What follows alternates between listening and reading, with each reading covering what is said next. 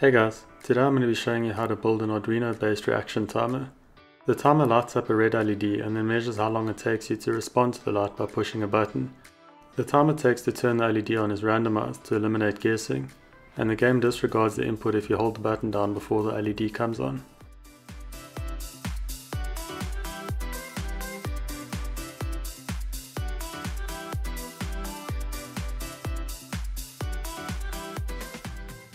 It is powered by two AA batteries and is completely portable, making it a great coffee table or desktop toy to play around with when you're bored, or to challenge your friends and family.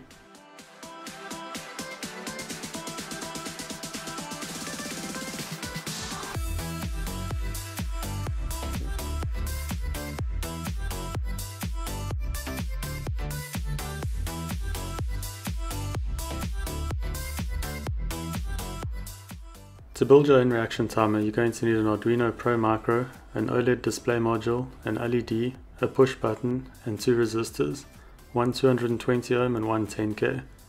You'll also need some ribbon cable and header pins to assemble it permanently.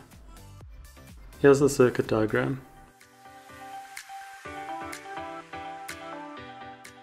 You can assemble the timer on a breadboard using jumpers just for fun, or 3D print the enclosure and make it more permanent. I started out on a breadboard to test the circuits and code before assembling them.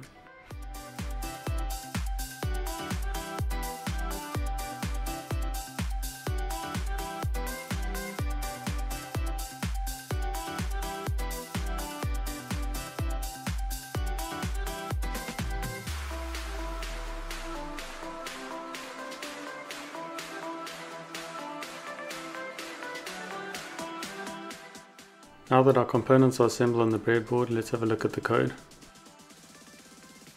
We start by importing the libraries required for the OLED display, then define the display's width and height in pixels.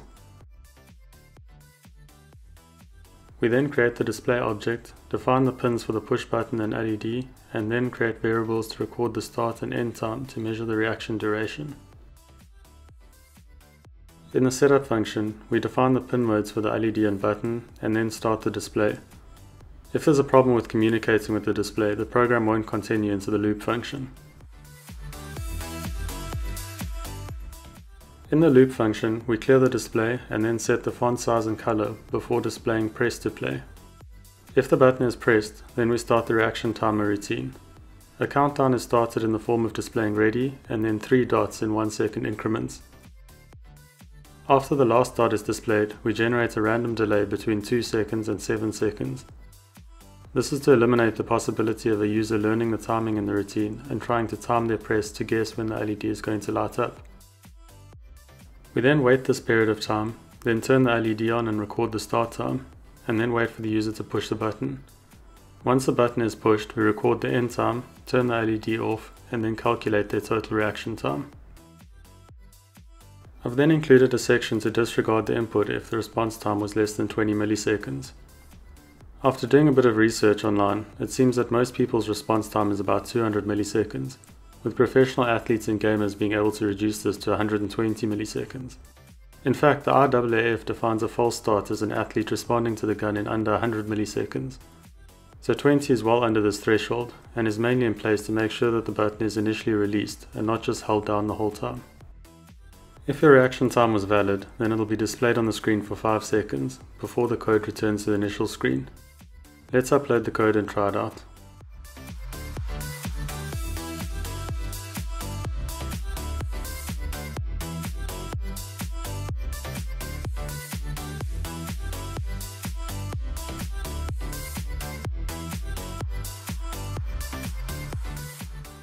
I wanted to see if the reaction timer could be powered by batteries, and how long they would last.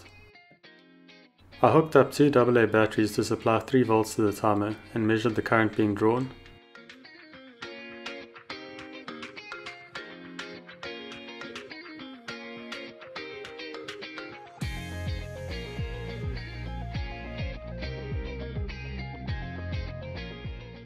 You can see the current fluctuate based on how much text is displayed, and it spikes at around 25 mA when the LED is on.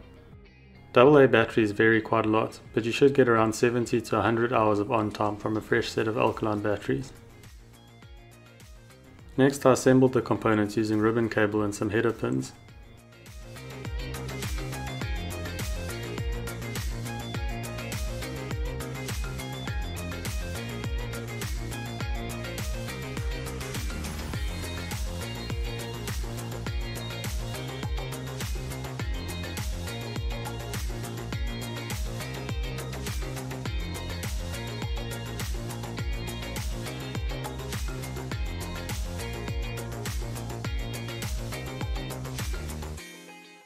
I replaced the push button on the breadboard with this one for the permanent assembly. This has a much more robust feel and is easier to press. I then measured up the components and designed a small 3D printable housing for them.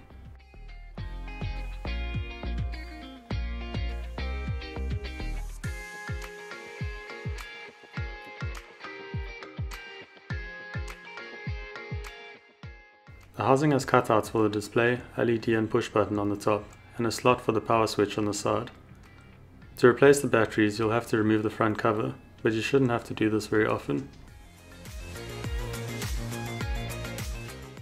I printed out the components using black PLA with a 15% infill.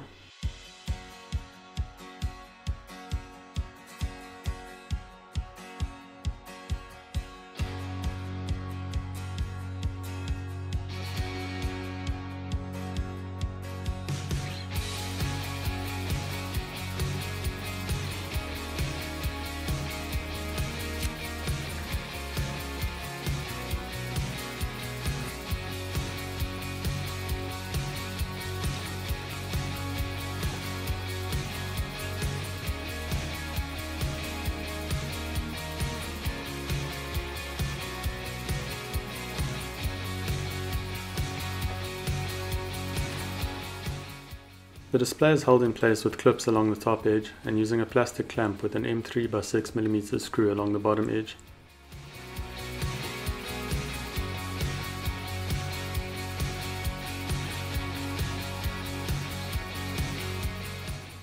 The LED just presses into place and the push button is held in place using the ring nut which is supplied with it.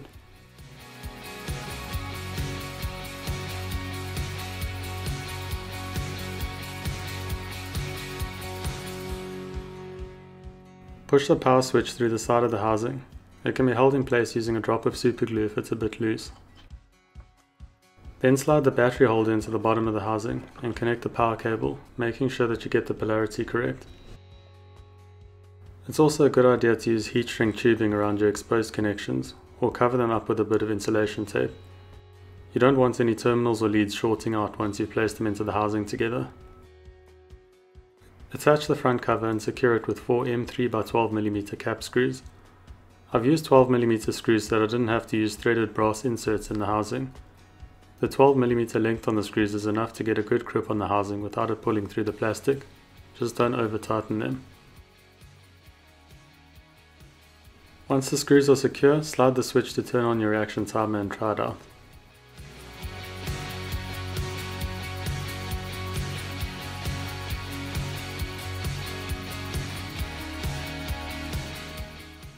Have fun improving your reaction time by trying to beat your personal best and challenging your friends and family.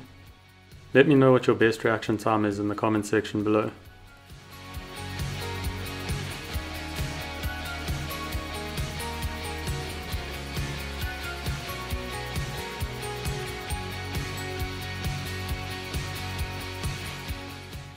Thanks for watching. Please remember to like this video if you enjoyed it and subscribe for more tech and electronics projects, tutorials and reviews.